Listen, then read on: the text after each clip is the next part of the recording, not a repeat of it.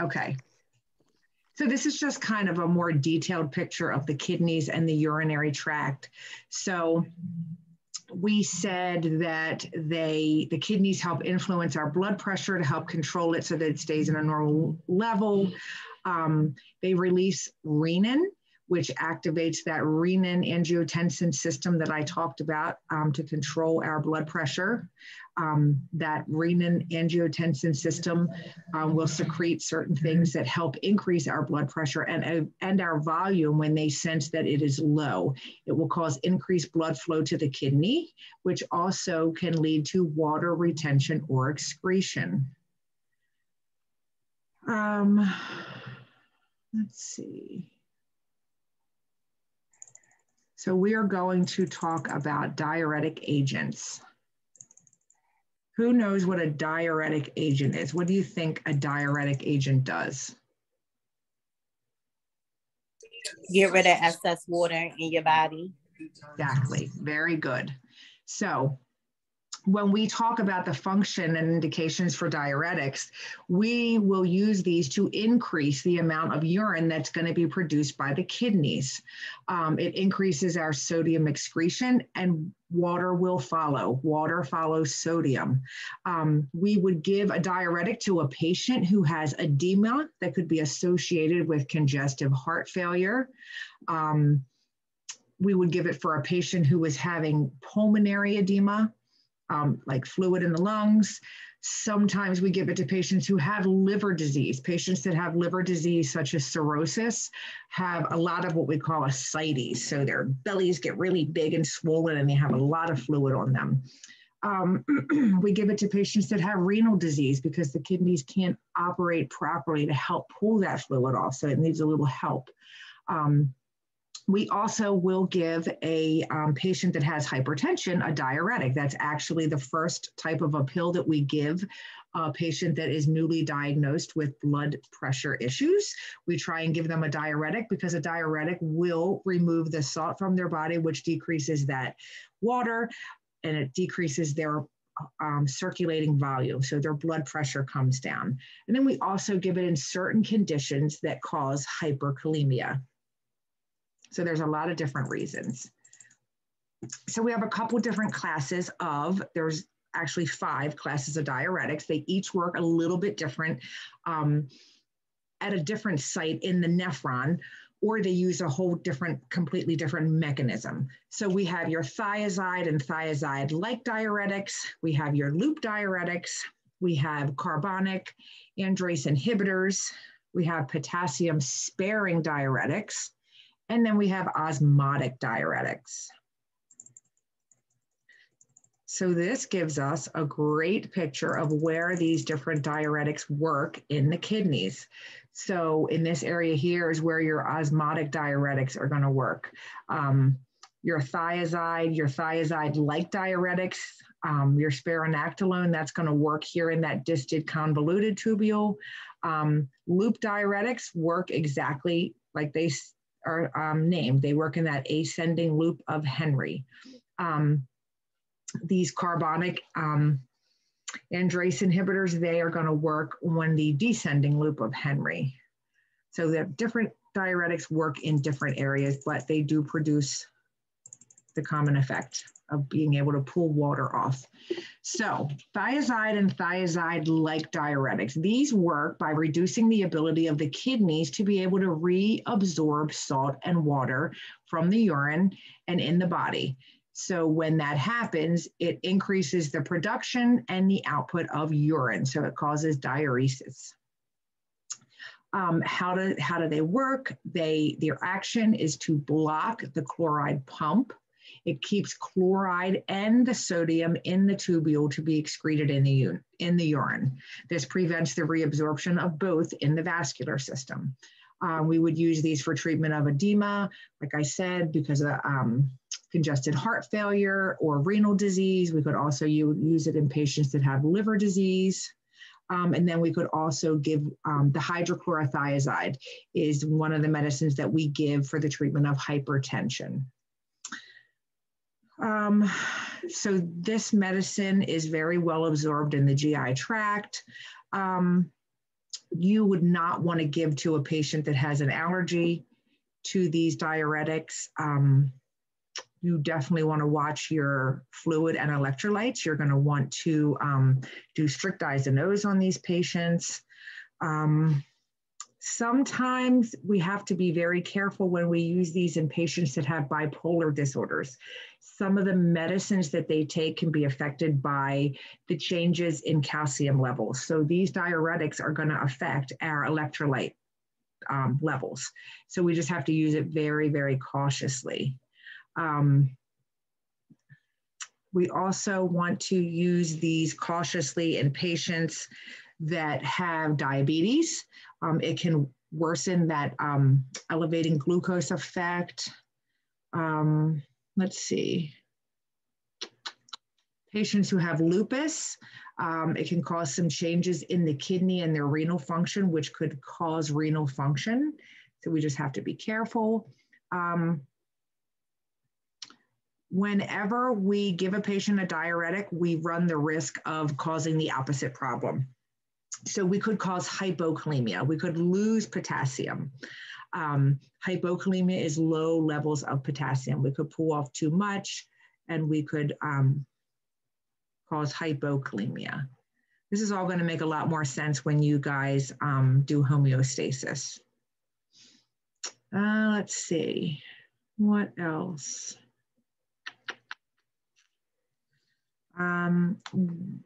Drug-to-drug interactions, you guys would want to be careful if you are giving this with digoxin.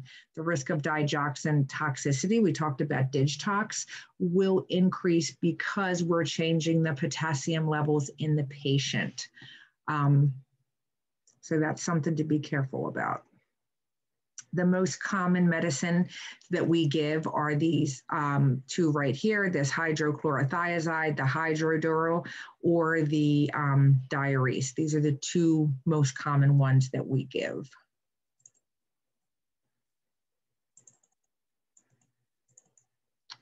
All right, our loop diuretics. They are diuretics that act on the ascending loop of Henle in the kidney. So the most common that we give in the clinical setting is furosemide. 90% of the time we give that. When these patients are taking a Lasix holiday or it's not working enough, I've seen them add on the Demodex or the furosemide or the bumetadine, or it's also called Bumex, but these are your loop diuretics. So these block the chloride pump in the ascending loop of Henle, which causes the reabsorption of sodium and chloride. We would give this to patients who have acute congestive heart failure, any type of pulmonary edema,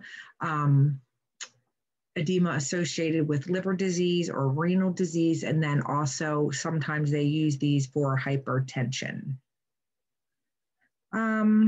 We would want to monitor their electrolyte status. We want to look at all those levels every day to make sure that we're not taking their electrolytes the opposite level, that they're not too low. Let's see. You want to use these cautiously in patients who have severe renal failure. Sometimes because of the blood flow changes that diuretics cause inside the kidneys, it can actually keep the diuretic from working, or it can put them into a crisis with their kidneys. So you just have to be really careful with patients that have severe renal failure. Patients with liver issues, you have to be careful. There is some fluid shifts that occur when we give these diuretics, and it can cause hepatic issues to be worse. Let's see. These medications, we talked about those. If you're using these medications with some of your anticoagulants, they can increase the effects of that anticoagulation drug that you're giving, so you would want to be careful there. Okay.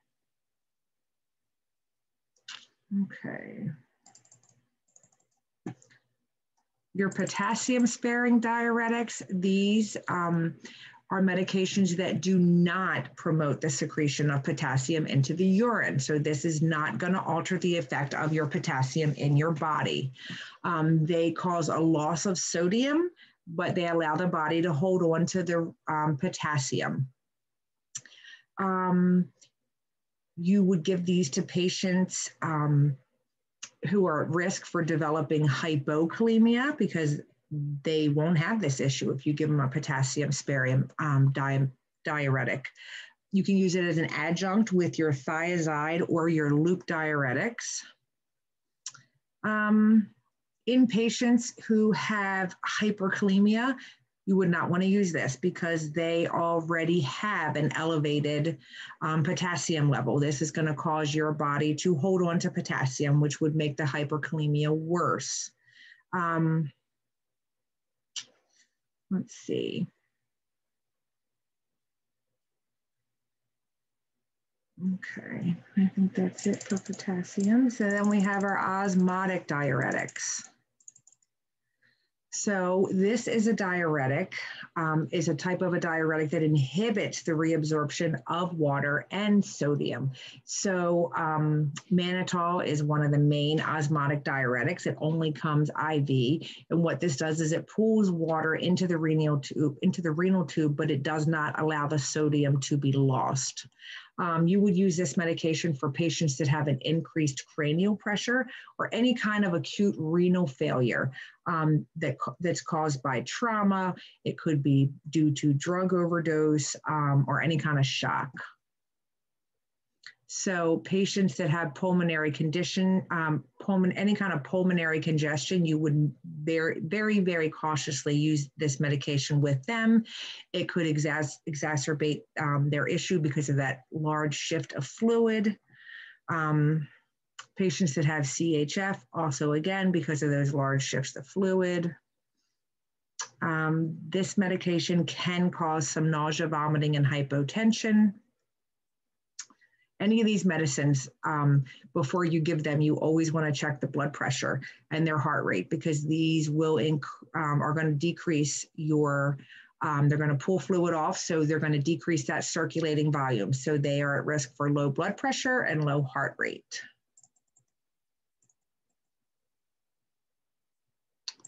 So the nurse would instruct a patient receiving a loop diuretic to report yellow vision, weight loss of 1 pound a day, muscle cramping, or increased urination. What would we want them to report? So let's go back to our loop diuretics. So these diuretics cause the reabsorption of sodium. They can cause hypokalemia, which means that we can pull too much off. So we can also cause hypocalcemia. Remember I said we can cause these levels to be too low. It's always a fine line when you're working with diuretics and fluids. You can cause too much, you can cause too low. It's really a balancing act. So if you have low calcium or you have low potassium, this can cause issues with your muscles. It can cause shakiness. It can cause heart issues because your heart is a muscle. It can cause some confusion, some disorientation later on once things progress. So what do you think the answer is to that question? C. C, muscle cramping. Yep. I say A. It's C. Muscle cramping because of the low levels of potassium and calcium in the body. They affect the muscles. So you guys actually don't have all my notes. Do you guys want me to share my slides that have all the notes that I have in them for you guys? Sure. I'm also going to post them for you to download because you're not going to be able to write down all the notes that I have. I didn't realize that your copy doesn't have my notes on it. Let me share mine.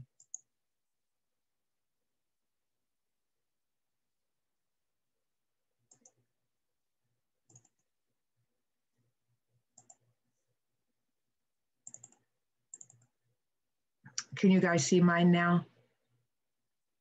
You can see, right? It's not going to be real big because there's notes in there, but okay. So here's a second one. The nurse would anticipate an order for a loop diuretic as the drug of choice for a patient with A, hypertension, B, septic shock, C, pulmonary edema, or D, fluid retention of pregnancy. Miss Davis, we can see the answer. Oh, okay. All right. Well, that one is C. So yes, pulmonary edema. All right. Thiazide diuretics are considered mild diuretics because they block the sodium pump in the loop of Henle. They cause loss of sodium and chloride, but little water. They do not cause fluid rebound when they work in the kidneys, or they have little or no effect on electrolyte levels.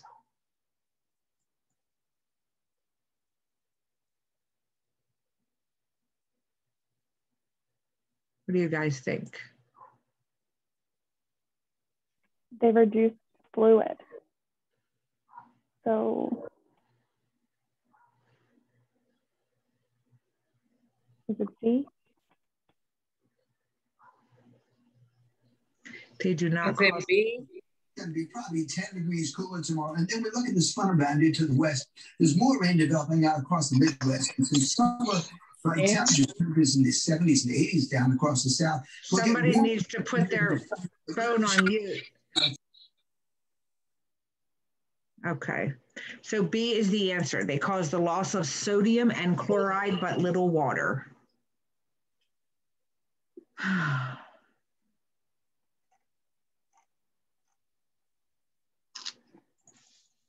All right, so we're going to talk about drugs that affect the urinary tract and the bladder.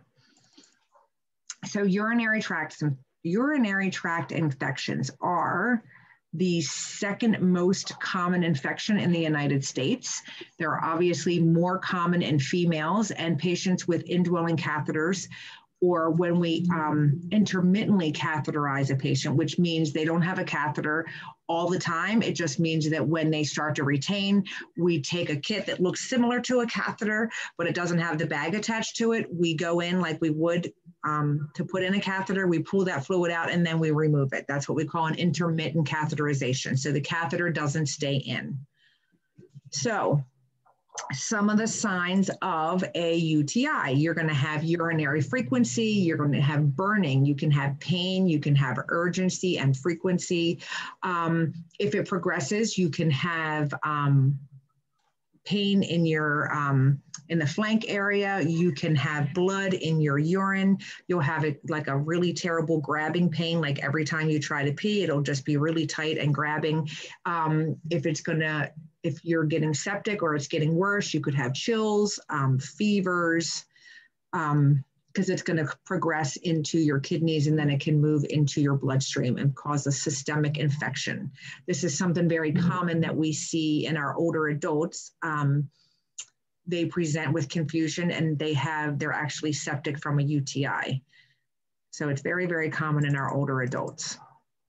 So how do we treat UTIs? Well, we give them antibiotics, specific agents to sterilize the urinary tract. We also give them drugs that block the spasms of those urinary tract muscles, because when you block the spasm, it decreases the pain. The spasms can be extremely painful. We decrease urinary tract pain by giving them a medicine called Pyridium. It works great. It gives them immediate relief, but it does cause their urine to be bright orange. So that is a little bit of teaching you would want to do with your patient. It decreases the urinary tract pain. It protects the cells of the bladder from irritation. And then we give, for men, we would just treat the enlargement of the prostate, because that is what is causing their UTIs most of the time, is that prostate becomes enlarged. So we have to give them medication. One of the medications that we use all the time is called tamsulosin or Flomax. You guys will see that a lot in the clinical setting. So this is in your book. This is the site of action that the drugs act on in the urinary tract. So for men that have BPH, they can use alpha blockers that help treat that BPH. That's going to work here on the urethra. They can use certain testosterone blockers, which would work in this area. Our urinary analgesics that help with pain, that's going to work in this area right here. The urinary tract anti-infectives are going to work on this bottom endothelial level of the bladder. And then those antispasmodics are going to work on the muscle layer. So there are a lot of different medicines that we can use to treat UTIs. We use certain anti-infectives that are designed to work in the urinary tract, and they help to destroy bacteria. The medicine works in two ways. It's either going to be an antibiotic that has a direct antibiotic effect on the bacteria, or it's a medication that's going to cause an acidification process through the urine that's going to kill the bacteria. The antibiotic that they have is not going to be a systemic antibiotic. It's only going to work in the urinary tract. So we have different types of medicines. We have Cinebac, we have Neuroxin, Fosfomycin, we have Negram, and Furidantin or nitrofurantoin. I would say out of all these drugs, I don't see any of these given actually except for the nitrofurantoin. The main medication that I see given in the clinical settings is Macrobid. That is the drug of choice now. Things have changed. I'm not telling you that so you guys would choose that answer in a question. I want you guys to know these medications, but this is what your book recommends. But this nitrofurantoin, I do see this being used in the clinical setting. So if your patient is receiving this Cinebac, this medicine works by interfering with the DNA replication of that gram-negative bacteria that's causing the UTI. So it keeps it from, it makes it not be able to replicate anymore. And then the bacteria die. If you're given the Neuroxin, this is effective against even more gram-negative strains. And it'll kill more of those strains than the previous medicine that we just talked about, the Cinebac. Then the Monoryl, this is convenient in that you only have to take one dose. So this might be a good option maybe for a patient who's not compliant with their medications. Then you have the Negram. This is a very old type of a medicine. It's not very effective against as many strains of the gram-negative bacteria, probably why I've never seen it prescribed. And then this nitrofurantoin, we do see this still prescribed. It is an older drug. It has a very short half-life, so it does not stay in the body long. It does have some unpleasant GI side effects, so they recommend that you take it with food. Now, the second class of these medications are these anti-infectives that help acidify the urine that then kill the bacteria. So that would be your Hyprex. This medication undergoes metabolism in your liver, and then it is excreted in your urine. And it also comes with dosage guides for children, and it comes in a suspension form. So this medication could be used for children and adults. And then the other medication that works to help acidify the urine is that methylene blue. It is widely distributed, metabolized through your tissues. It's excreted in your urine, in your bile, and your feces. So then we talked about those antispasmodics are going to keep the those spasmings from happening. So when you try to actually pee and start a stream, that spasm occurs, which makes it feel like that grabbing feeling. It can be extremely, extremely painful. This is when you can see in severe cases bleeding. So they work by blocking the spasms of the urinary tract muscles. They work on that parasympathetic activity by blocking it, and they help relax the detrusor muscle and the other urinary tract muscles. So if they're relaxed, they can't spasm. So you would give these to your patients who are suffering from dysuria or bladder spasms. These medications are rapidly absorbed and widely distributed. They're going to be metabolized in your liver and excreted in your urine. You wouldn't want to use if you have an allergy to any component of this medication. If you have a pyloric or any kind of duodenal obstruction, which would be an obstruction in your stomach area, you would not want to take this medication because those anticholinergic effects can cause serious complications. If you've had any recent surgeries, it could cause a hemorrhage, so you wouldn't want to give this medication to a person that's had any recent surgeries. If your patient has obstructive urinary tract issues, it could further aggravate them because it blocks that muscle activity. And then those anticholinergic effects can be exacerbated in patients that have glaucoma or myasthenia gravis.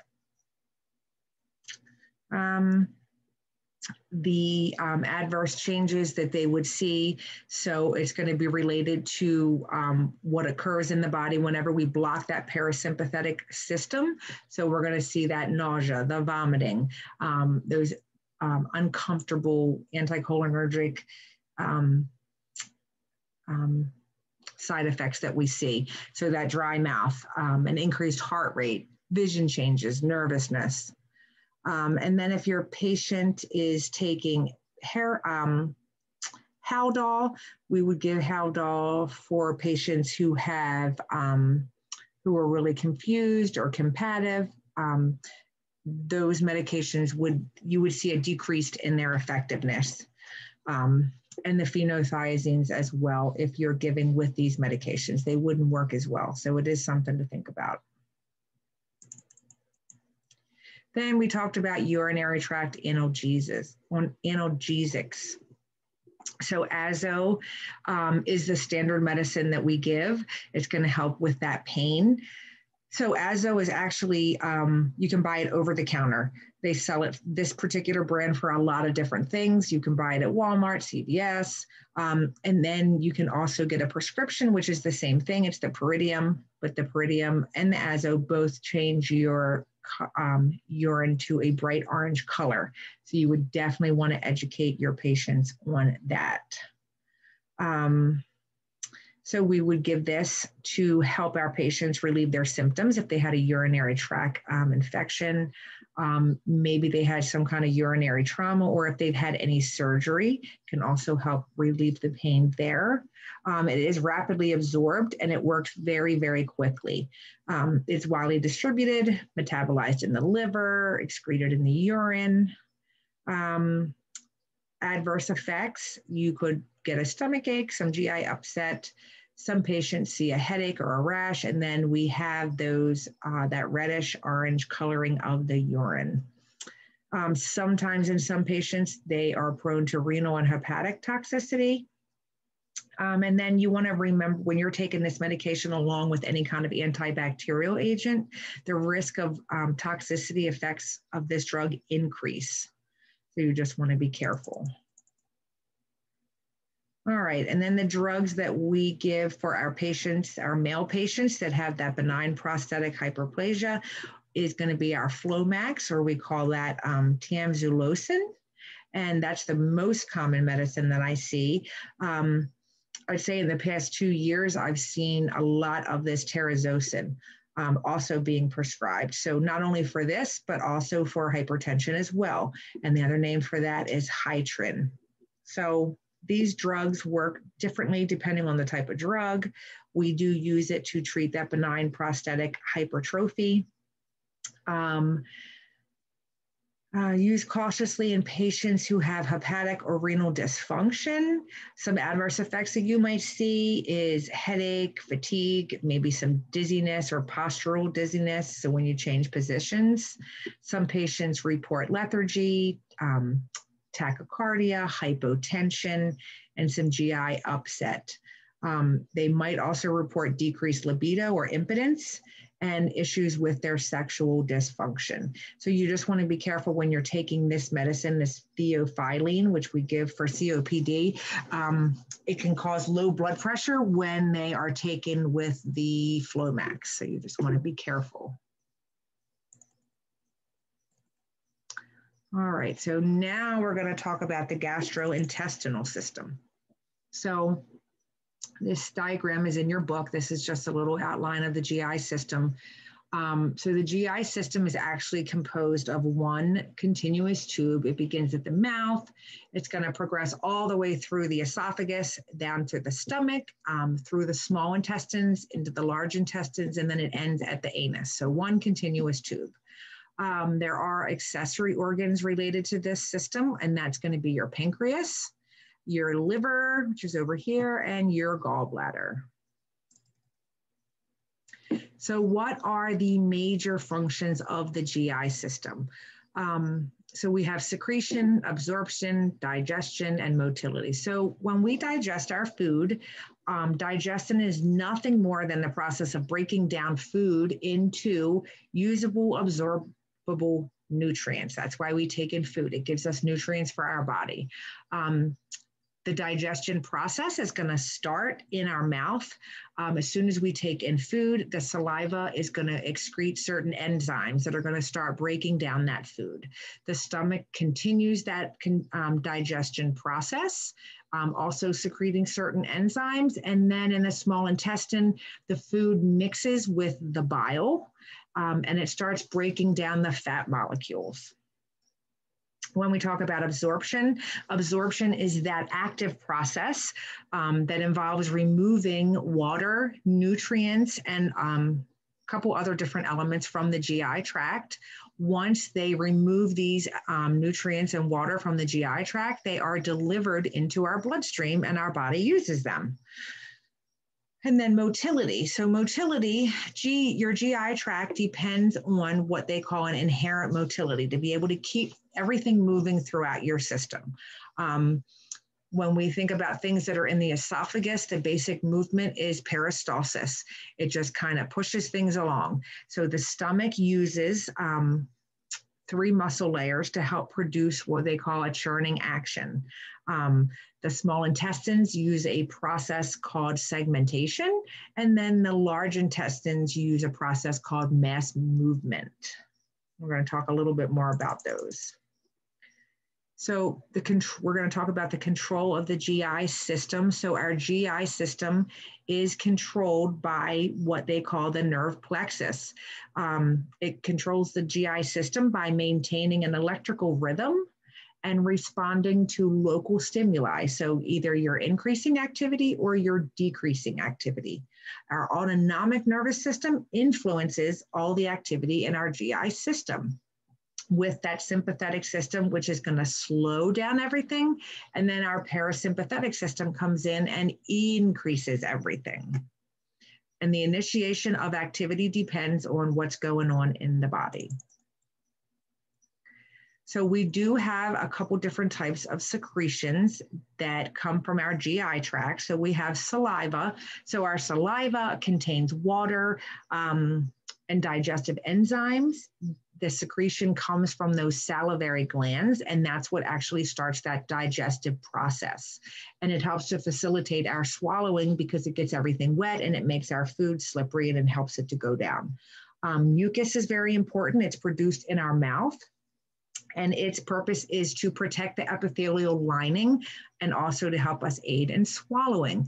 The esophagus does produce mucus to protect a lining of our GI tract and to further facilitate that movement of our food down the esophagus and into the stomach. When our food gets into the stomach, we're going to see the stomach produce a lot of different acid and digestive enzymes. Once that food arrives in the stomach, it secretes an enzyme called gastrin. The gastrin comes from our G cells, and this is one of the biggest stimulators of acid release. The gastric chief cells release what's called pepsinogen, and this, through a couple different processes, eventually activated to the enzyme pepsin. And that enzyme pepsin helps to break down all of our proteins. We have secretin, which is when our food, or they call it here a bolus, when that food or bolus leaves the stomach and starts to go into the small intestine, that's when secretin is released. It stimulates the pancreas to start secreting large amounts of sodium bicarb. The sodium bicarb helps to neutralize the acid in the food. Our pancreatic enzymes, so our chymotrypsin and our trypsin, these two enzymes work to break down proteins and make them into even smaller amino acids. We have other lipases that work to help break down the fat in the food. And then we have amylases that are secreted to help break down the sugars that are in our foods. These enzymes are delivered directly to our GI tract. They come from our common bile duct, which is also shared with our gallbladder. So when we have fat in our food, the gallbladder works and contracts and releases the bile into the small intestine. The bile contains what they consider a detergent-like substance that further breaks apart all of those fat molecules so that they can be processed and absorbed.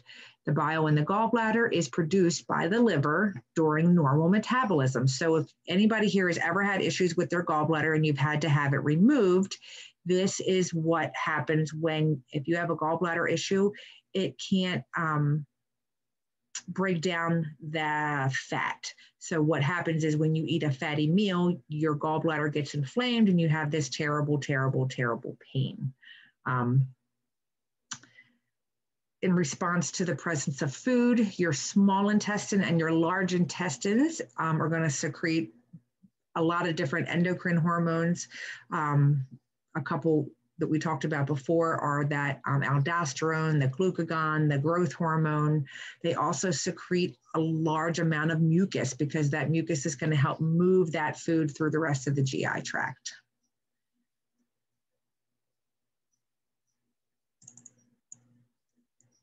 We have central mediated reflexes of the GI tract. We have a swallowing reflex. So the swallowing reflex is going to be stimulated whenever we put food in our mouth, and it's going to stimulate pressure on the receptors in the back of the throat and our pharynx. This impulse is, these are going to send impulses to the medulla in the brain, which stimulates a series of different nerves and a series of reactions. This whole process involves more than 25 different muscles. And this reflex can be facilitated in a number of other ways if swallowing is a problem. The vomiting reflex is another basic reflex. The vomiting reflex is stimulated by two different centers in our medulla in the brain. The more primitive center they call the emetic zone. When it's stimulated, it initiates projectile vomiting. This reaction is usually seen in younger children, and whenever increased pressure in the brain or brain damage allows more of that primitive center to override the more mature chemoreceptors. And then maintaining homeostasis of the GI tract. So this is going to involve a series of a couple different local reflexes within the GI tract. They're going to work to always maintain a quality or homeostasis in that system. So any kind of overstimulation is going to result in constipation, which is underactivity in our GI system.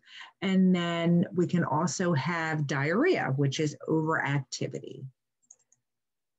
Ms. Davis, can you let Raven in, please? Yes.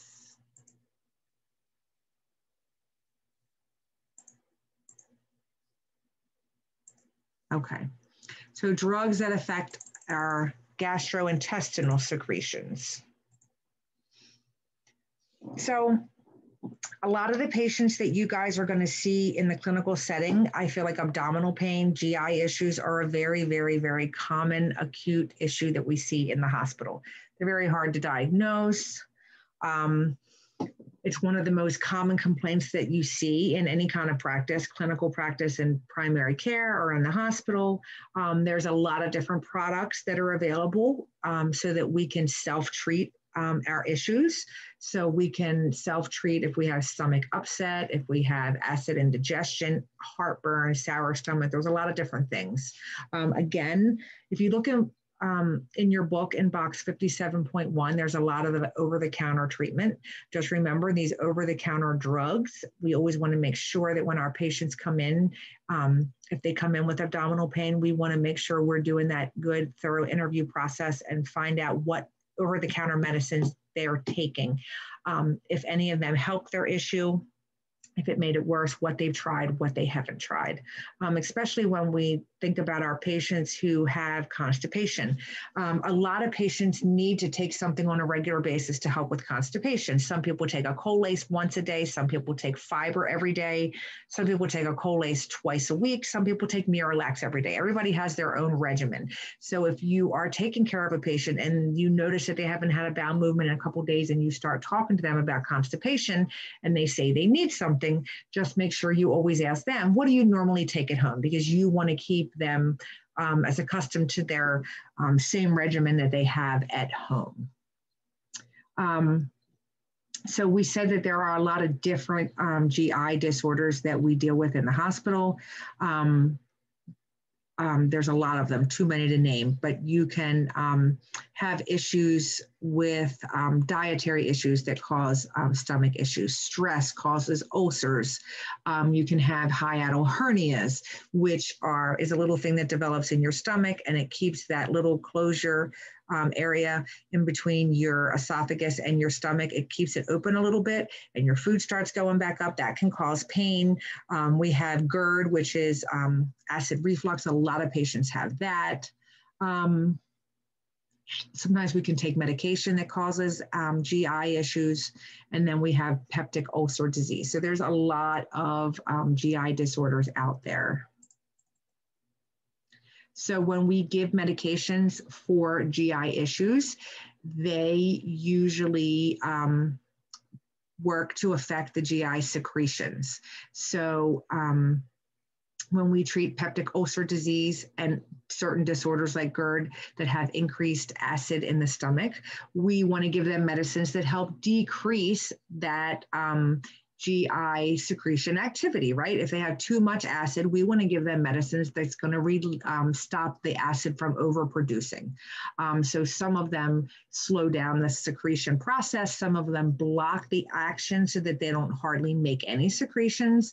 Other medications work to help protect the GI lining and coat the lining. So when those erosive enzymes are in there, it doesn't cause any further damage. Sometimes we can give medications that help replace enzymes that are missing and things like that. So there's a lot of different effects that these medications have. So when we talk about patients that have ulcers and the medications that we give for the treatment of ulcers, we have a couple different types. So we have your histamine blockers, which are your H2 antagonists. These are your famotidine or your Pepcid, or your ranitidine or your Zantac. Zantac is actually recalled. I don't see it in the store anymore, and there's actually a lot of lawsuits behind this medication, but it's still listed in your book. So I have it on your slides. We have antacids. You guys are probably pretty familiar with these. These are your calcium salts, which are your Tums. And then your magnesium salts, which is your milk of magnesia. And then we have what we call protein pump inhibitors. That's your omeprazole, or also named Nexium.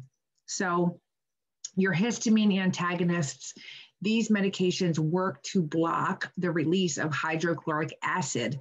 Hydrochloric acid is produced in response to gastrin. Remember, we said when the food comes in, gastrin is released into the stomach. So this medicine works by blocking hydrochloric acid, which is produced by gastrin. So it interacts with acids to help neutralize them. That's what the antacids do, sorry. The proton pump inhibitors, they suppress the secretion of the hydrochloric acid into the lumen of the stomach. So the hydrochloric acid doesn't even get into the stomach. The actions, they work differently according to the medication. We would give these medications for short-term treatment of a duodenal ulcer or any kind of benign gastric ulcer. There is something called Zollinger-Ellison syndrome, which is a hypersecretory condition that produces a lot of stomach acid. We would give it for the treatment of that. We would give it prophylactically to prevent stress-induced ulcers and acute upper GI bleeding in critical patients. So a good percent of the time, I'd say 80% of the time, you will give this in the hospital prophylactically because studies have shown that when the body is under stress, and I mean stress by like the body's sick, you have an injury, whether it's just bronchitis or pneumonia, or you've been in a motor vehicle accident, it's stress to the body. Stress to the body can cause a GI ulcer. So we want to try and prevent that with people who are in the hospital. So we give them a prophylactic dose of pantoprazole. The other name is Protonix. We usually give them 40 milligrams a day. So it's one of these medications you can give prophylactically, or you can give it for GERD. So when you're telling your patients what medications you're giving them, you don't want to say, I have your Protonix for GERD, because then they're going to say, what? I don't have GERD. Do I have GERD now? Well, no, you don't have it. Maybe we're giving it to you prophylactically. So what I like to do is when I'm giving that medication, I ask them, do you have GERD? Do you have a history of any kind of acid reflux? And if they say no, then I say, okay, well, we're giving you this medicine prophylactically because this is what we want to prevent. It's indicated for the treatment of erosive gastroesophageal reflux and the relief of symptoms of heartburn, acid indigestion, and sour stomach. You need to use these cautiously in patients who have hepatic or renal dysfunction. They do cause some GI effects. You can have diarrhea or constipation. It can cause some CNS issues in some patients, dizziness, headache, confusion, even hallucinations. I've never seen that, but it's possible. And then possible to see some cardiac arrhythmias and hypotension with them H2 antagonists because they're also a cardiac receptor blocker. Commonly, you mainly see these if they're given IV or with an IM administration, or if they're on it for a longer period than is recommended. There's a long list of drug interactions. One here you don't want to take with alcohol. You want to use cautiously with beta blockers, warfarin, lidocaine, benzodiazepines. There's a lot on there. I'm going to post these slides so you guys will be able to grab them. But these medications slow the metabolism of the drugs that are in the stomach. Why do you think that they slow the metabolism of the drug? Why do you think that happens? What does the acid do if we don't control the acid release? What does the acid help do? Breaks things down, so it controls them breaking down. So if they don't break down, I guess they can't absorb. Would that be right? Yeah. So if we're decreasing the acid in their belly, it's going to decrease the metabolism of things in the stomach, right? Because normally, normal acid levels will work to help metabolize things and move things along. So if we decrease that acid, whoops. Sorry, where was I? That's what's going to happen. So you just want to be careful with those medications. Our antacids, they're going to work by neutralizing the acid that's in the stomach through some type of chemical reaction. We would use these for just occasional upset stomach, which is caused sometimes by too much acid in the stomach. You wouldn't want to use if you had an allergy. You want to use these cautiously because with any condition that can be exacerbated by an electronic imbalance. So sometimes we give these Tums not for an antacid, but because they have calcium in them. So people who have low calcium, they're recommended to take a Tums. So if a patient has high calcium levels, maybe that's not the medication that you guys are want to give, right? Patients who have a GI obstruction, you would want to use cautiously in them because it's going to interfere with the systemic absorption of the drugs, and it can increase those adverse effects that you would see. So adverse effects that we can see would be related to their effects on that acid-base level and your electrolytes. Sometimes they can cause rebound acidity, which is where their stomach produces more acid in response because we have an alkaline environment. Sometimes it'll cause alkalosis. Your patients will get nauseated, vomiting, neuromuscular changes. They can have muscle twitching, hypercalcemia, just what we talked about. Maybe some constipation or diarrhea, depending. Hypophosphatemia, so that's going to be low phosphorus. Okay, those proton pump inhibitors, these work at a specific surface receptor that secretes acid.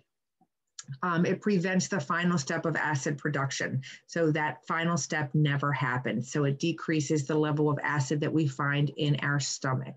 So we would want to use these in patients for short-term use that have current active duodenal ulcers, that gastroesophageal reflux disease, which we call GERD, patients that have erosive esophagitis, and then any kind of benign active gastric disease. And then long-term treatment, you can use these medications for those conditions where the stomach acid is just overly secreted over and over and over again.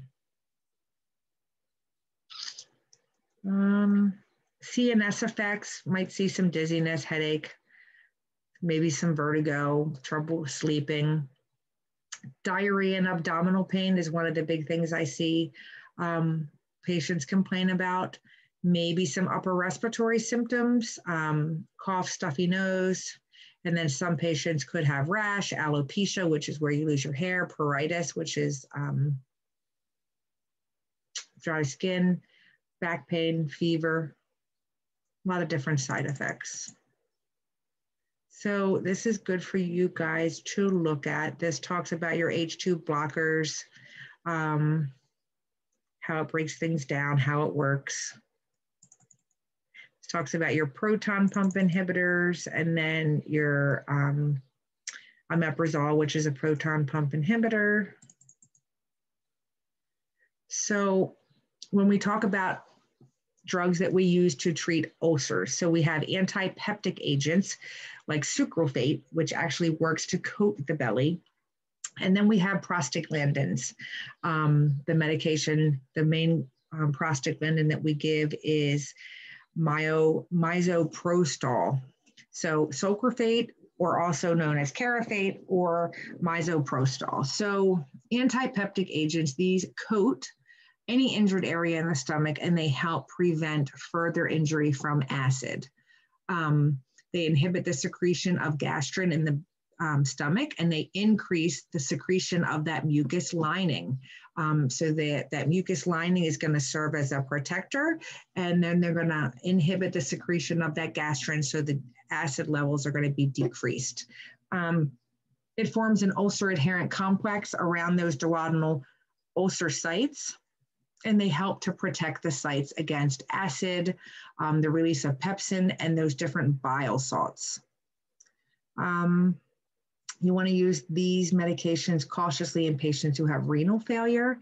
You can see there's a lot of adverse side effects with this medication. Constipation, diarrhea, nausea are some of the ones that I see most commonly in the clinical setting. There's always the possibility for indigestion, gastric discomfort, dry mouth. I also see some patients report dizziness, sleepiness, vertigo, which is where you're dizzy, skin rash, and back pain. You might see a reduced effect with any type of aluminum salts or fluoroquinolones or penicillins, reduced effect of those medications. And then when we talk about the misoprostol, the prostaglandins, these medications work by inhibiting gastric acid secretion, and they increase bicarbonate and mucus production in the stomach. We use these for the prevention of NSAID-induced gastric ulcers. A lot of use of NSAIDs will cause gastric ulcers in patients. We also use it for the treatment of duodenal ulcers. You're going to see some GI effects and some GU effects. So your GI effects would be nausea, diarrhea, abdominal pain, flatulence. I've seen patients complain of flatulence and constipation. You might also see some vomiting or some dyspepsia. Those GU effects could cause, in women, miscarriages, excessive bleeding, spotting, cramping, hypermenorrhea, so periods that take a long time to stop, dysmenorrhea, and then different menstrual disorders. So this slide is in your book. This is the different sites of action for the different drugs that we talked about. So we also have patients that may require digestive enzyme supplements. For one reason or another, they don't have the enzymes necessary to help break down their food. So digestive enzymes, like we said earlier, are substances that we see produced in our GI tract. They help break down our foods. When we break down those foods, they are then used for usable nutrients. That's the whole goal, right, of taking in food, is so that we can obtain those good nutrients. There are some patients that have had strokes, some patients that have salivary gland disorders. I'm thinking of patients that have had oral cancer of the mouth, tongue cancers, things like that, where these salivary glands can be disrupted. Surgery of the head and neck. And then we have patients that have cystic fibrosis or pancreatic dysfunction. These are the type of people that you might see that need these enzyme supplements. There are 2 enzymes that are available for the replacement in conditions that occur from a lower than normal level of enzymes. So for we have a saliva substitute, which is called mouth coat or salivart. And then we have pancreolipase, or it's called, the other name that we call it is creon or pancrease. So the saliva substitute, that works, it contains electrolytes and carboxymethylcellulose to act as a thickening agent in dry mouth conditions. So it's a substitute to the saliva. It doesn't make the saliva, but it helps to prevent the dry mouth. And then those pancreatic enzymes that we talked about, they are replacement enzymes that help the digestion and absorption of fats, proteins, and carbohydrates. So we would want to use the saliva supplements cautiously in patients who have congestive heart failure, hypertension, or renal failure, because there could be an abnormal absorption of electrolytes, which could lead to cardiovascular overload. And then we would want to use these pancreatic enzymes cautiously in patients who are pregnant or lactating. Adverse effects that we see from the saliva supplements, these would just be complications from abnormal electrolytes, increased levels of magnesium, sodium, or potassium. The pancreatic enzymes, you could see GI irritation if you don't take, usually when this medicine is given, it's given with food, with meals. So if you take it with food, hopefully you won't have that GI irritation or nausea. Some patients say that they have abdominal cramps, usually if they don't take it with food, and then diarrhea. And you wouldn't want to take this without food, because these enzymes, what's the whole goal of them? They're helping to break down that food. So if they're not eating, they should not be taking them. because it kind of defeats the purpose. All right, I keep forgetting I'm sharing my stuff with you. So a nurse is caring for a patient receiving pancreatic enzymes as a replacement therapy. The nurse should be assessing the patient for A, hypertension, B, cardiac arrhythmias, C, excessive weight gain, or D, signs of GI irritation.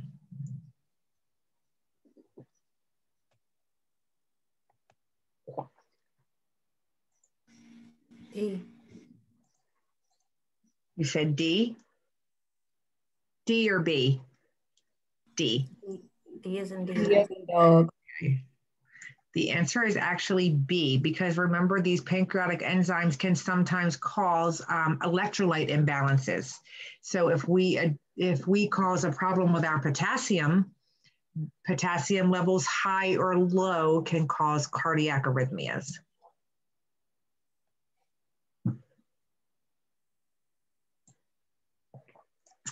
All right.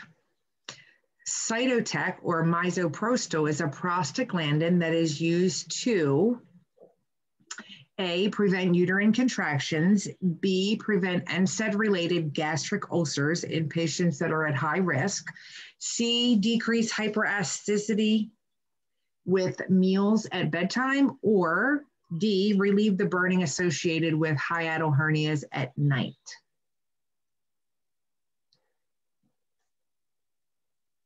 Okay, this one is big, right? Yes. Yep, prevents NSAID-related gastric ulcers in patients at high risk. Very good. All right, so now we're going to talk about drugs that affect gastrointestinal motility. All right, so there are certain drugs that we can use to help control the motor activity in the GI system or motility. There's a couple different ways that we can do it. They can be used to speed up or improve the movement of intestinal contents along the GI tract when the movement becomes too slow or if it is too sluggish. Because we want to allow for proper absorption of all those nutrients and excretion of wastes, as in constipation. We can also use these drugs to increase the tone of our GI tract and to stimulate motility. They can be used to decrease movement along the GI tract when rapid movement decreases the time for the absorption of nutrients, which causes a loss of water and nutrients and the discomfort caused by diarrhea. So we can use it for constipation or diarrhea. So there's a couple different types of laxatives. We have chemical stimulants. Our chemical stimulants are going to be our Dulcolax, our Senna. Also, Senna is called Senokot or castor oil. We can use bulk stimulants. This would be your Citracel, your Metamucil, and your Fibercon. And then we have lubricants. So this would be your Docosate Colace. So chemical stimulants such as Dulcolax or Senna, they directly stimulate that nerve plexus that we talked about in the intestinal wall, which will cause increased movement and the stimulation of local reflexes. Laxatives classified as chemical stimulants include the Dulcolax. There's one called Cascara. We have castor oil and Senna. So in the hospital, you will see Senna, maybe castor oil, and definitely Dulcolax. So these are chemical stimulants, okay? They cause increased movement and the stimulation of local reflexes. When we talk about bulk stimulants, you also hear them used interchangeably as mechanical stimulants. These are laxatives that cause the fecal matter to increase in bulk, okay? So what happens is they increase the motility of the GI tract because they actually increase the size of the fecal matter.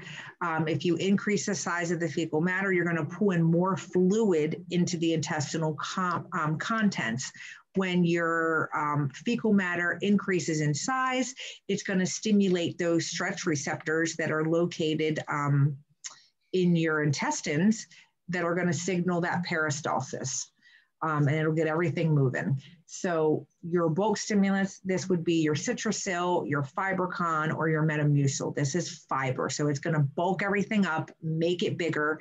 When you make it bigger, it's going to stimulate those stress receptors and cause that peristalsis to get rid of everything.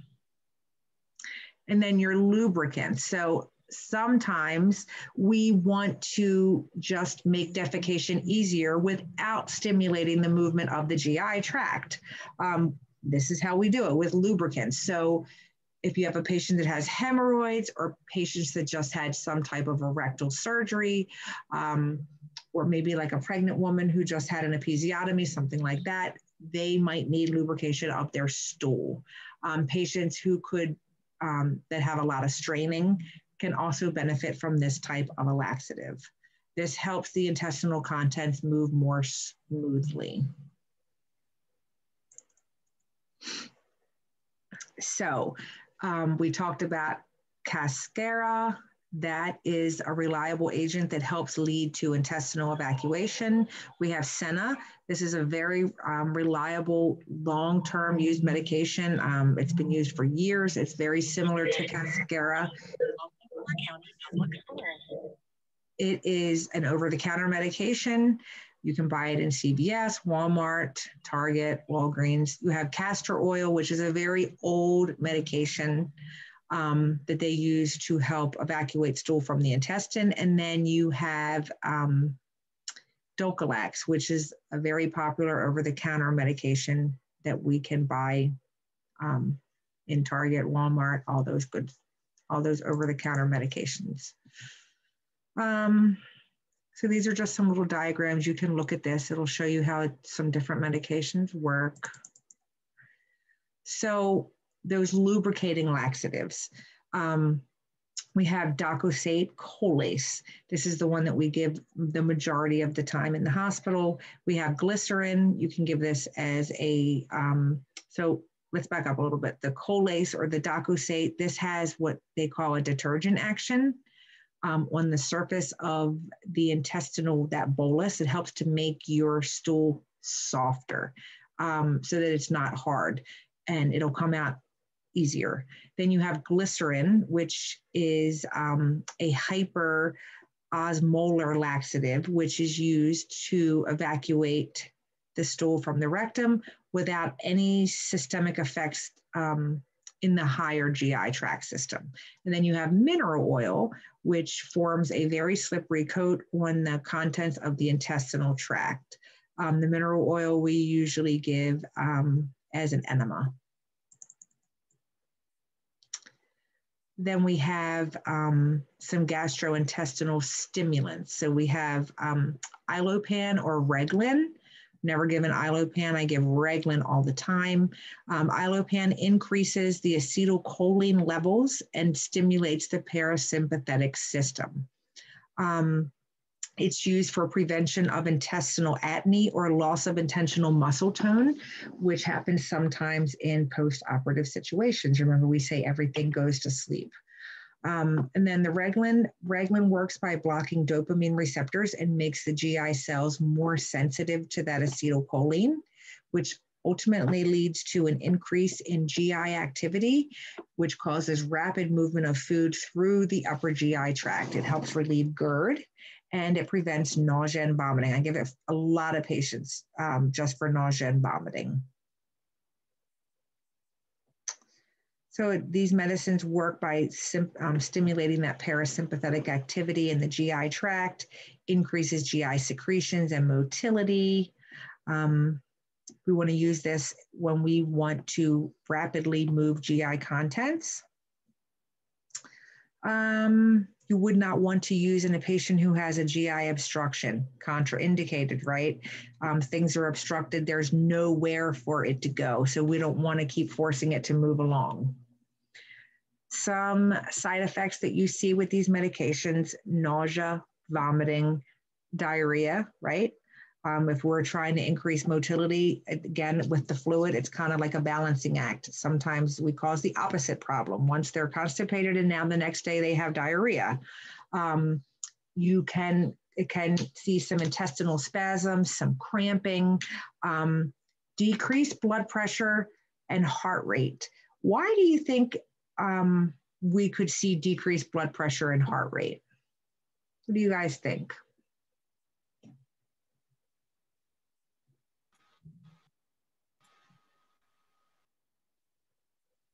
Anybody want to take a guess? Well, I know that sometimes if patients strain to go to the bathroom, it can cause decreased heart rate. Yes, by that. Right, from that vagal response. Yeah. So I wonder if this could have anything to do with, I don't know, I'm just going to guess that causing it to move along faster than they're ready for. Yeah, I mean, it could. Yeah, it could. So if we give this to them and they're constipated, but now they have diarrhea, if they keep having diarrhea, what's that going to cause? Dehydration. Dehydration. If they're dehydrated, what is the nursing word for dehydration? If you guys don't know, it's okay. You're going to know in a couple weeks for sure. It's hypovolemia. So our circulating volume is low. So if our circulating volume is low, then our blood pressure is going to be low, right? Our heart rate can also be low.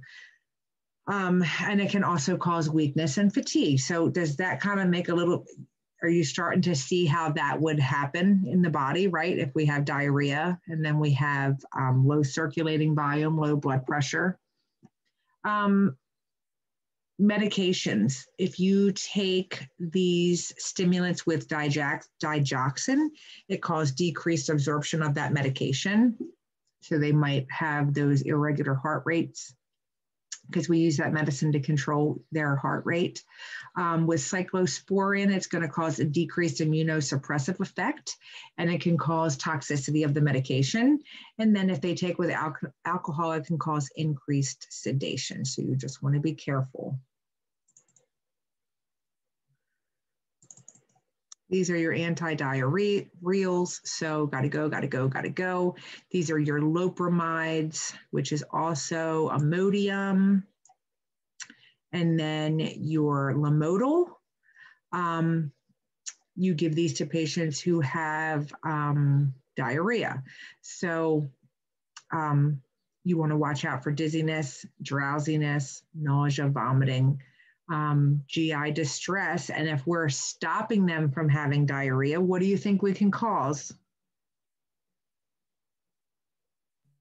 Constipation. You got it, constipation.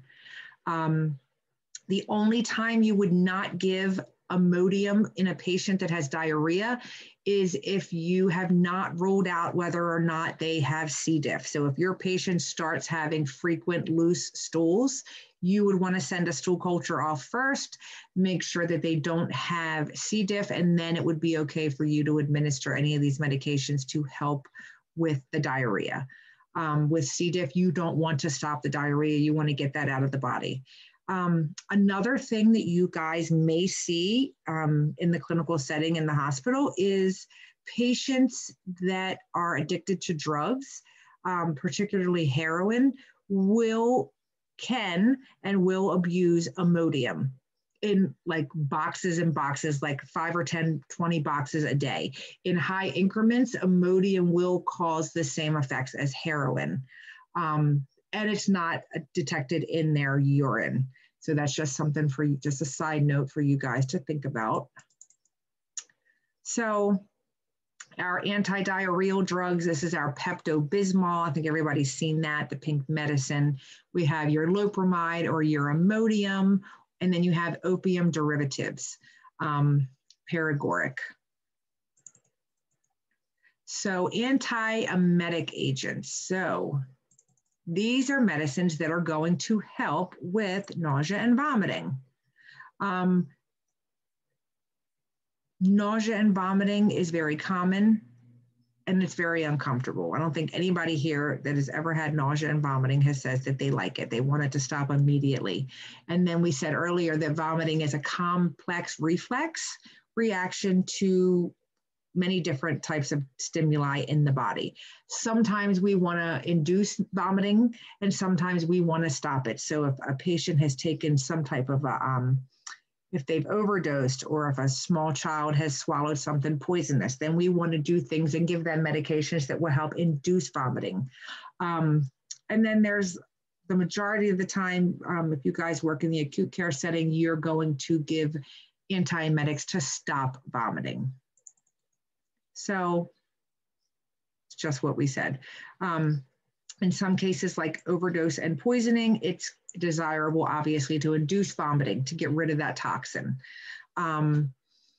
Sometimes they do something called a gastric lavage, which is used to clear the contents of the stomach. That's usually done in the emergency room. And then we can give emetics, which are drugs that cause vomiting, are no longer recommended for at home. Used to be that there was medicines you could buy over the counter that you could do at home for poison control. They don't recommend them anymore. So antiemetics, if we're not giving them an emetic, which is a medication that causes vomiting, then we're given antiemetic, which is a medication that stops you from vomiting. So this decreases or prevents nausea and vomiting. It can be centrally acting or locally acting, and there are varying different degrees of effectiveness depending on what medication you are given. So this slide is in your book. This is going to go over all the sites of actions of the different antiemetics and emetics that are available. The type of medications that we give, these are the centrally acting antiemetics. So you have your phenothiazines, you have your non-phenothiazines, that's going to be your Reglan. You have anticholinergics and antihistamines. So this is your meclizine and your cyclizine. We have serotonin receptor blockers. These are going to be your ondansetron, which is also known as Zofran. A lot of you guys have probably heard about that. And then we have your substance P neurokinin 1 receptor antagonists. That's going to be your Amend. The most common medications that I give is the metoclopramide, which is the Reglan. Sometimes I give meclizine, and I give Zofran all the time. Zofran, you have to use cautiously, especially in pregnant women, because it is known to cause birth defects in children. They have a lot of lawsuits against them right now for that issue. So when we talk about our phenothiazines, these work in our body to depress different areas in our central nervous system. It helps treat nausea and vomiting. The side effects of these type of antiemetics is that they can cause drowsiness. The non-phenothiazines, that's going to be your Reglan. These act to reduce the responsiveness of nerve cells in the CTZ to the circulating chemicals that help induce vomiting. These help prevent nausea and vomiting. These adverse side effects can be drowsiness, fatigue, restlessness. Something big that you guys want to know with this class of medications, Reglan, is that it can cause extrapyramidal symptoms. These side effects include those involuntary or uncontrollable movements. You might have tremors or muscle contractions. And then those anticholinergics or antihistamines, that's going to be your meclizine or your cyclizine. The anticholinergics act as antihistamines, and they block the transmission of impulses. They prevent and treat nausea and vomiting. Drowsiness is something that's very common with all of these, maybe confusion, dry mouth, anorexia. Some people say urinary frequency. The Zofran, which is the serotonin receptor blockers. These block the receptors that are associated with nausea and vomiting. They control, obviously, nausea and vomiting. Used cautiously in patients who are pregnant, and then these cause headache, drowsiness, myalgia, urinary retention, That is something that I see. Constipation, and some people, when you give it IV, they say that it burns. One thing about the Zofran is that, especially in patients who are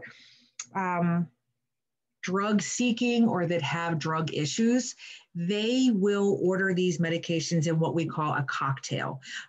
So what will happen is you will have a patient that says, oh my God, I'm in so much pain, I need Dilaudid right now. So you go, you get the IV Dilaudid. Well, 2 minutes later, they say, oh my God, I am so nauseated, I need you to give me some Zofran. Well, which is, nausea is a common side effect from IV pain medicine. Well, then after you give the Zofran, then they say, oh my God, I'm so itchy from the medicine that you just gave me. I need you to give me IV Benadryl. So all three of those medications are what we call a cocktail, and they will ask for it.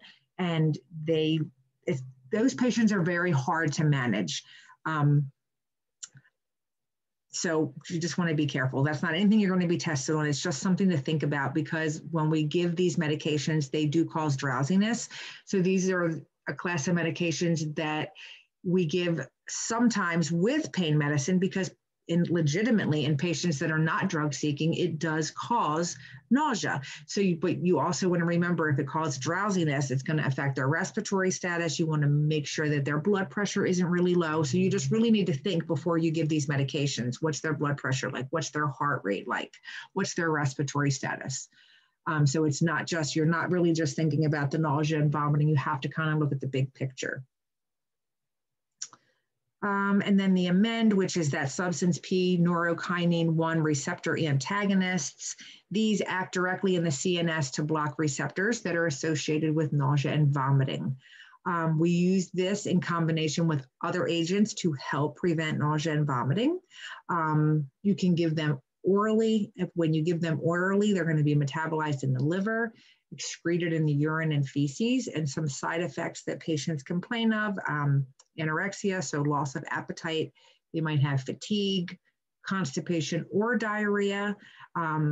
If you're running their labs every day, you might see a spike in their liver enzymes and maybe some dehydration. There's another medication on here that you won't be tested on, but it's Ativan. So in chemotherapy patients, we give patients Ativan to help control their nausea. It's one of those drugs that was created for one reason, but it also works as another reason. So when we've exhausted all of these, plus there's other medications out there that we haven't talked about, then we can give them Ativan, and it works very well to help control nausea and vomiting in those chemotherapy patients. All right, so this is everything for GI and GU. The next thing that we are going to talk about, and we're going to keep going because we only have a couple slides. So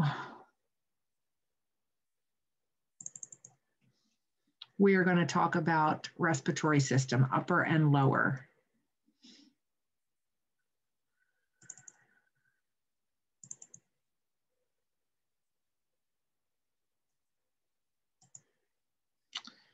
All right, so we're going to talk a little bit about oxygenation. So this is our respiratory tract. So we have the upper respiratory tract, and then we have the lower respiratory tract. The function of our respiratory tract is to bring oxygen into our body. It's going to allow for exchange of gases. So we're going to expel that carbon dioxide and other waste products. So in our upper respiratory tract, we have our nasal cavity, we have our larynx, our pharynx, our trachea, and our bronchus. And then further down inside the lungs, we have, if you remember from anatomy and physiology, we have some mucus in there. We have those cilia, which helps move and get rid of the things that we don't want in there. We have the epithelial cells, those goblet cells.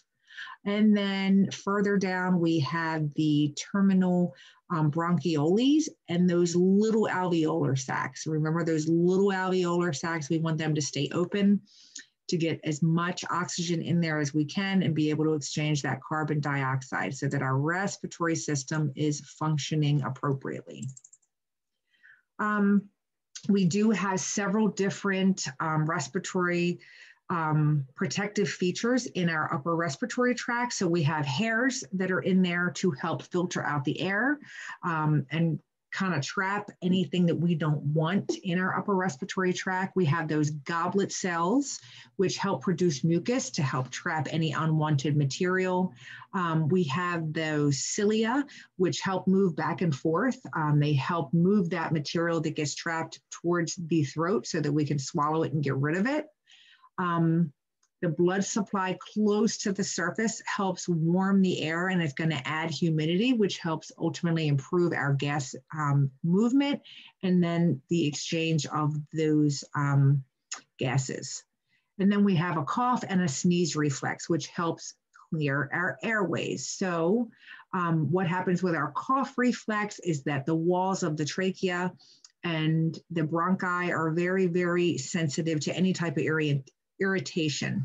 When those receptors that are located in those walls get stimulated, then it causes a central nervous system reflex, which is initiated, which is that cough, which causes air to be pushed through that bronchial tree and helps clear the airway of whatever that irritant was.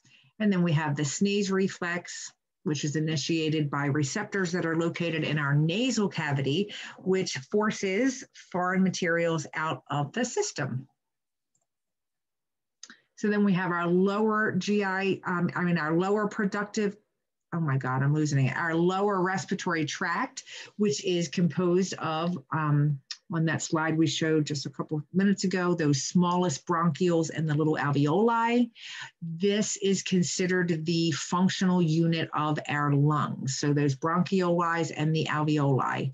And then we know from anatomy and physiology that the gas exchange occurs in the alveoli, which gives us our ventilation. So these are the structures in our respiratory membrane. So remember, we have the parasympathetic nerve, which stimulates the diaphragm to contract and cause inspiration. So we're going to breathe in and breathe out. We have our vagal stimulation, which leads to bronchoconstriction. And then we have our sympathetic stimulation, which leads to our increased rate, our increased depth of respirations. And it also helps dilate the bronchi. When we dilate the bronchi, then we get more free-flowing air to be able to go through our system. So when we talk about different conditions of our upper respiratory tract, we can have the common cold, we can have seasonal rhinitis, sinusitis, and then pharyngitis and laryngitis.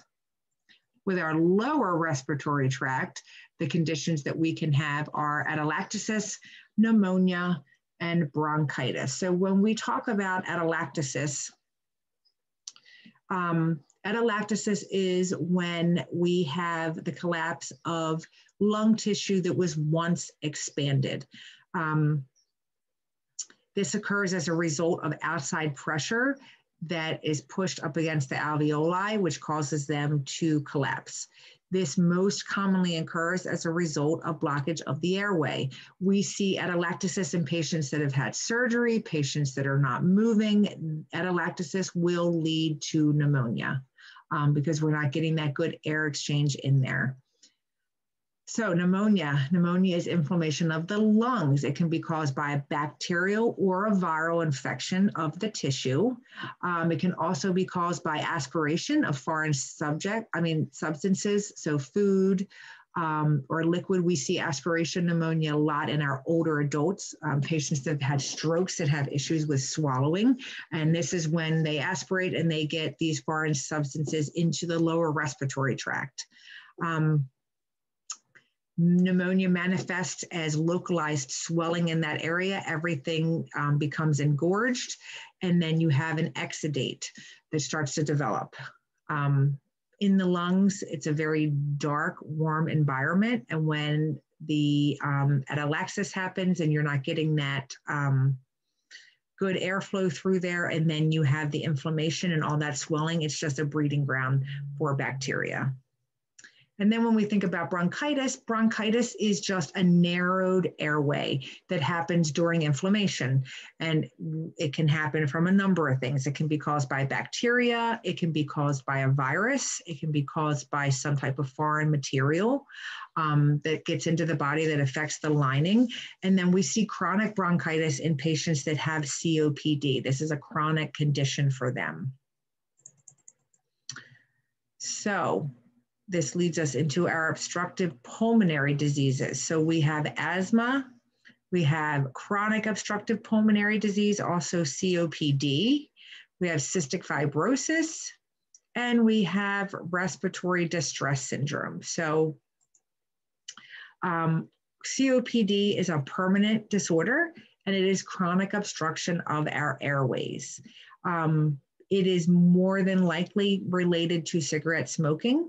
And it's caused from emphysema and chronic bronchitis.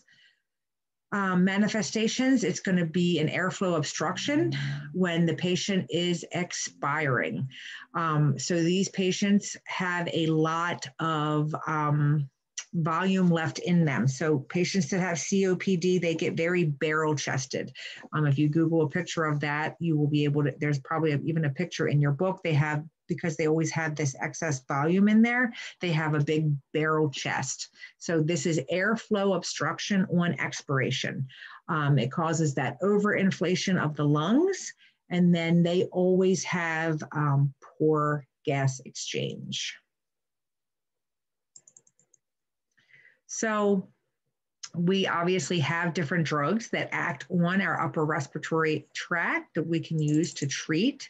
So we have antitussives, we have expectorants and mucolytics, and then we have, I can't see, a medicine called Zyrtec. So we are going to talk about our antitussives first. So, yeah, you guys need to have all this information. That's all my notes that are in here. So I'm going to post these afterwards so you can have all this information without having to write it down. So our antitussives, so these work on a cough center that's located in our brain to help depress the cough reflex. So these help to control non-productive coughs. We give these medications for non-productive coughs. You guys need to remember that. If you have someone with pneumonia or COVID and they're having a productive cough, you don't want to stop that cough. Okay, you don't want to give them an antitussive. You want to encourage them, as annoying as it may be, to continue to cough, because when you have a productive cough, you're getting that stuff out of your lungs, which is what we want. So you do not want to give an antitussive for someone with a productive cough. We don't want to give to patients who need to cough to maintain their airway, and we don't want to give patients who have had a head injury or any kind of impaired central nervous system and they can't cough on their own.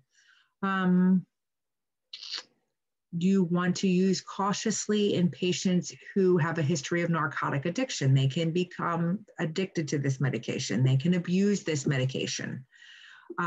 Adverse effects, it can be very drying on the mucous membranes, and you can also have some CNS effects. They can be groggy, sleepy, and some people complain of nausea and vomiting. So you might see some GI upset. We do have topical nasal decongestants that we can give. These cause vasodilation. They cause less inflammation to occur in that nasal membrane. Everything's dilated so that you can have relief of nasal congestion that you get with the common cold. You can get it with sinusitis. You can just get it with seasonal allergies or allergic rhinitis. So it helps to keep you from being congested. These topical nasal decongestants usually are not absorbed systemically. You wouldn't want to use in a patient who has any kind of lesions or erosions already in the mucous membranes of the nose. Patients that use these might say that they have a local stinging or burning. Sometimes you might get what they call rebound congestion. So even though you take it to help with the congestion will come back. Oral decongestants, we can give these to help decrease or shrink the nasal mucous membrane. It promotes drainage of the sinuses. If you can help drain the sinuses, it's ultimately going to improve your airflow. Again, these can cause rebound congestion. Over-the-counter products contain pseudoephedrine. So you want to be careful taking this because they can have serious side effects. And these medications are usually locked up. You can't get these medications over the counter. You have to go behind to where the pharmacy is and have them unlock them because people steal these from the store. We have antihistamines, which help block. If it's an antihistamine, it's going to block the effects of histamine at those histamine receptor sites. It's going to decrease the allergic response, and it's going to have anticholinergic and antipyretic effects. So you would give antihistamines to patients that have seasonal allergies, allergic conjunctivitis, sometimes angioedema, which is swelling of the face and around the eyes. Use cautiously in patients that have a history of arrhythmias. It can cause them to have more arrhythmias. It can cause drowsiness and sedation. We have expectorants. So these help to enhance the output of those fluids in the respiratory tract. It reduces the adhesiveness and the surface tension of the fluids, which allows the fluids to move easier. You would give this for relief of respiratory conditions characterized by a non-productive cough. You might see some GI symptoms, so nausea, vomiting, maybe some diarrhea. Patients might complain of a headache, maybe some drowsiness. Your mucolytics. So this is your Mucinex. Mucinex is what we see over the counter. This helps to break down mucus in order to aid getting that cough, getting that thick cough up. It brings fluid in and helps thin those secretions, and then the patients can help cough them up. So you would give these to patients who are having difficulty coughing up their secretions. So these are your COVID, your pneumonia patients, patients who develop atelectasis, post-operative patients, patients with tracheostomies. They have a lot of secretion. So you want them to be able to get their secretions up.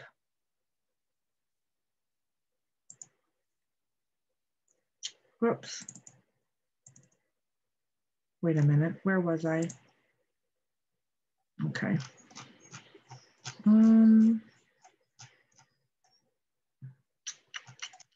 Mucolytics. Adverse effects can cause nausea, vomiting, diarrhea. You might see stomatitis or rhinorrhea in some patients. It can cause a bronchospasm, and some patients might get a rash.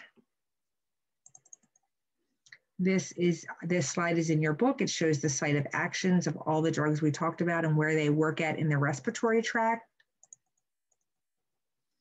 And now we're going to talk about the drugs that act on the lower respiratory tract. So we have sympathomimetics. This is going to be your albuterol or Proventil, your epinephrine, your Isopril, your Leva albuterol.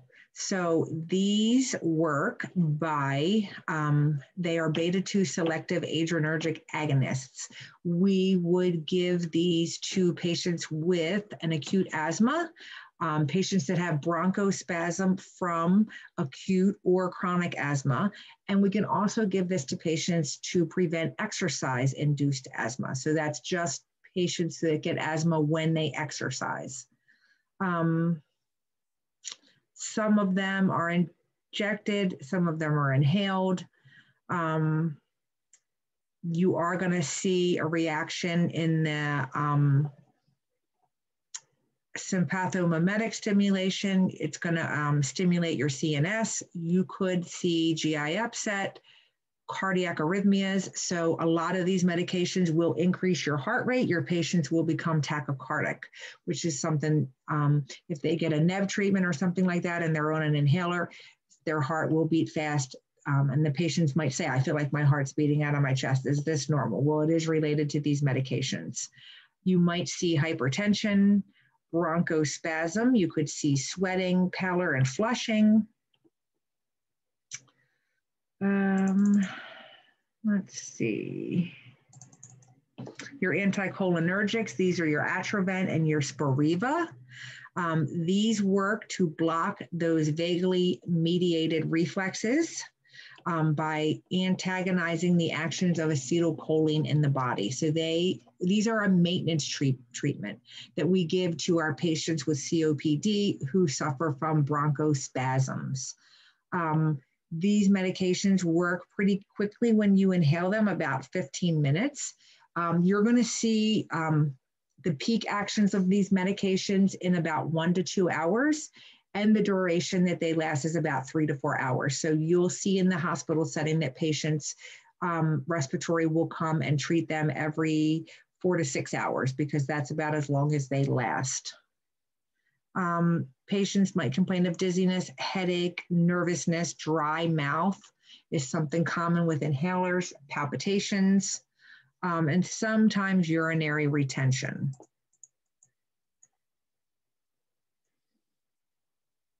And then your inhaled steroids.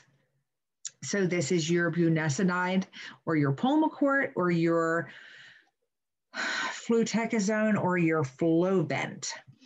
These inhaled steroids work to decrease the inflammatory response in the airway. We give these to prevent and treat asthma. We can use it to treat chronic steroid-dependent asthma. They are well absorbed in the respiratory tract. They're excreted in the urine. We would not use this medication for an emergency during an acute asthma attack, okay? This is not our go-to medicine for emergency asthma attacks. These are to prevent and treat asthma on a long-term basis.